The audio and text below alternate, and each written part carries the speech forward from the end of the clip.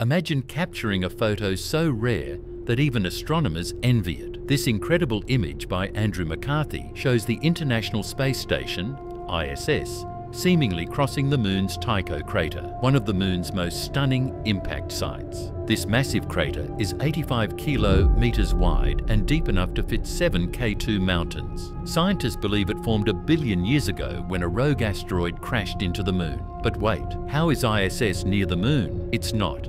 The ISS orbits just 420 kilometers from Earth, while the Moon is 384,000 kilometers away.